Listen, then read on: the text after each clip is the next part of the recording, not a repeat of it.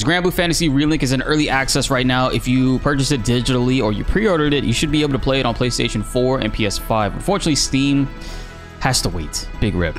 But in the meanwhile, we finally got Narmaya. We're playing her in the story. And yes, you could actually use her in the story, not just online. Great to confirm that. Unfortunately, can't unlock any character like that you want at all until chapter 4. You have the default list, and I'll show you guys real quick who you'll have in the beginning. In the beginning, you're gonna have Rackham, Io, Catalina, Ogan, and Rosetta.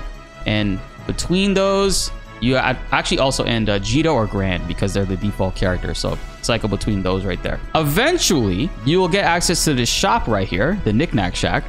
And this character actually has a crewmate card menu. And here are the other characters that you could actually get. You'll see I have Narmaya already joined with me because you guys know me. You know your boy. You had to get Narmaya in here. And there's the other characters. These are some other characters that weren't in the beta. I don't think this one was in the beta or demo, I should say. This one, Percival and Bane, Barry as well. Everybody else we pretty much have a good idea on. But in order to get them, you need a crewmate card, and you don't get a crewmate card until chapter 4. So chapter 4 is when you can unlock any character. You can use one to unlock any of these characters that you want. Save your crewmate cards until the end of the game, guys. When you use a crewmate card on a character, it will unlock them and sync them to the level that you currently are at with the character that you are currently playing as. And it will also unlock a lot of memories in their skill trees pretty far ahead. So I highly recommend you beat the game first, get to like level 50 or even higher, and then start to unlock the characters you really want. So this way you don't have to put too much resources into them, and instead just focus on that later. One thing I do recommend is when you get a character, make sure their perfect guard is already purchased, and you also got perfect dodge and stuff. Like make sure you have these two right here. Go for perfect dodge first. That's what everybody by default had in the demo. In the demo, it was so godlike. You need this thing. These 5 skills came with her. Unfortunately, she does not have her parry yet, and she also doesn't have her charge up triangle attack that we were using in the demo a lot. We'll get those eventually, but this is what she came with. Transient, and this move right here, her in. This is what you use to close the gap. These are available now. But 2 new moves that we haven't seen yet in the demo were Dance of the Blue Petals, which is a defensive buff, restores HP to her, and also gives her 3 butterflies. So solid move, honestly. And then Utter Devotion, which actually makes the enemies choose her as their target. It basically gives her more threat, grants her hostility, and inflicts defense down on nearby foes. She'll also gain 3 butterflies too.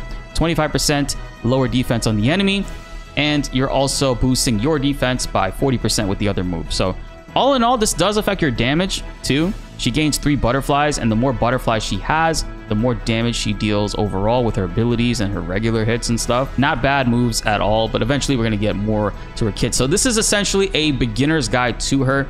We already talked about Narmaya previously in our previous video, but there are some important details that we missed, and I would like to touch on that in this one specifically, and also relay you guys to the previous video so you can check that out, because it does go really deep into her abilities and stuff. So since, you know, the game is fully out now, we straight up can go to the ship and access a training dummy. Godlike. Absolutely love it. And there's different game modes for the training dummy too, which is pretty cool. You go over here, Sir Barreled, I think its name is. You can practice, do a score attack or a time attack, or learn how to play. It's pretty cool. Actually, I think it gives you a little bit of a guide on each character, whichever character it is you come here with. So we're going to jump into this like free practice mode so I can just show you guys things real quick. Essentially with Narmaya, what we always want to do is whenever she uses an ability, any ability except for a buff. Unfortunately, when she uses a buff, you cannot cleave enemies. And cleave is her hold down square attack.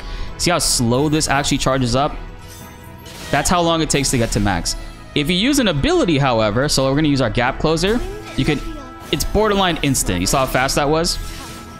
And now the main thing I wanted to talk to you guys about, and this is really important for every character in Granblue, is there actually isn't just a visual tell that lets you know when to stance swap, because Narmaya is a stance swap character. So when you use an ability of hers, it's actually, I'll show you again real quick.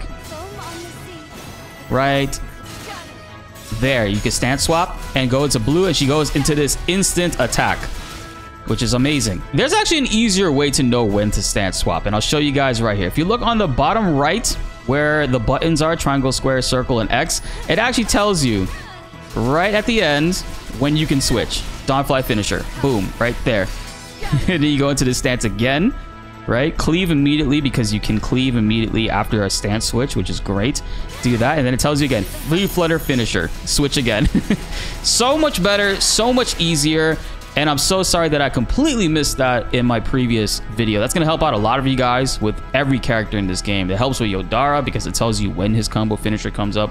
It helps you with Jita, Gran, any character. It tells you when, instead of having to guess and think that you have to perfectly time it, right? So essentially, Narmaya's kit revolves around her going in with her abilities. You go in your abilities and pink stance, cleave, switch. Finish this combo right here. If you get a link attack, go into that. Switch now. Cleave again. Switch back. It's all practice this and see how many times you could actually pull this off. Switch again. It's a non-stop loop. Now the main thing though is when you get 5 or 6 butterflies, I say, that's when you should dump all of this out. You could also cleave off of a link attack. Right here, you use Transient to spend out, or any ability really, but use Transient here to spend out the butterflies. It deals a lot of damage. Why did I do that?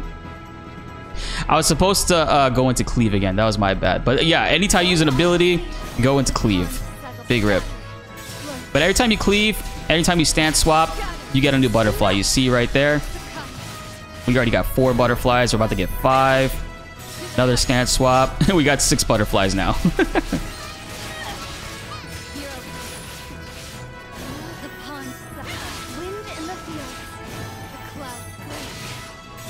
Gotta let her sheath the sword back so this way it could detonate.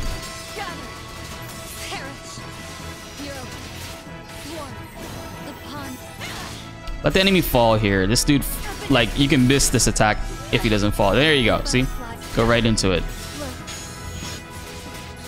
Narmaya has a really fun kit. It's like, it's all about the damage repetition, knowing the rhythm between the presses. I've gotten to the point now, and look at stand swap right there. I've gotten to the point now where I don't need to look at the triangle button to tell me when to switch. I just know when to do it, but it's really good to know that that's there. It's going to help out a lot of you guys even more, just dealing maximum damage. And obviously, this is just still the beginning of the game. We still have way more abilities to unlock. We still have way more sigils to unlock. Always go for those link strikes.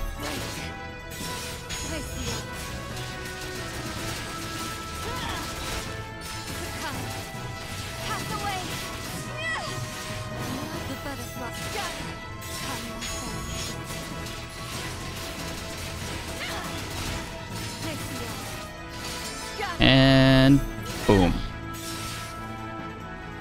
And that essentially is how you play Narmaya. It's going to obviously get more damage later on the more levels you get, and when we get to end game, when we have all of her abilities, I will make an advanced Narmaya guide.